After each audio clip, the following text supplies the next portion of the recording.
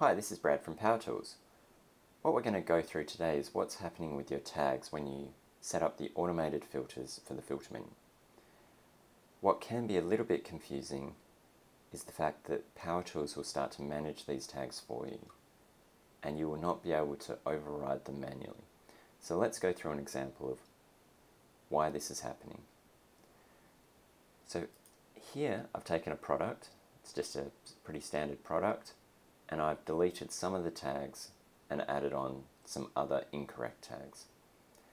So in this case, I've given it the wrong brand and I've given it a size that doesn't exist. I've also deleted some of the true sizes, such as medium and large, from the tags. If we go into the filter menu, we can see that we have filters for type, brand, size, and color. And these are set up to be automatically managed.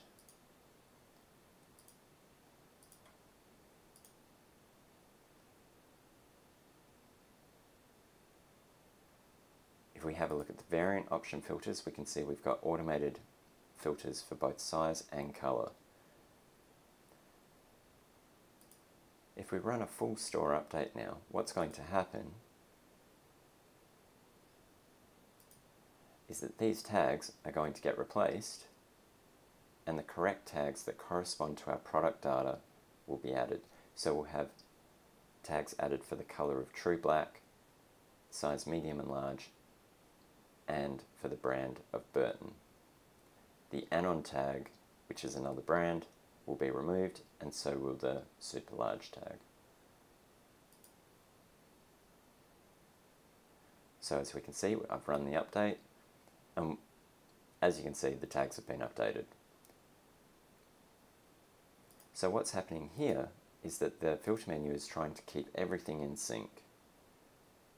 If you try and override this,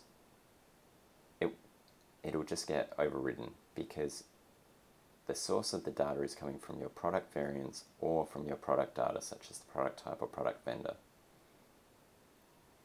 That concludes the video. Thanks for watching.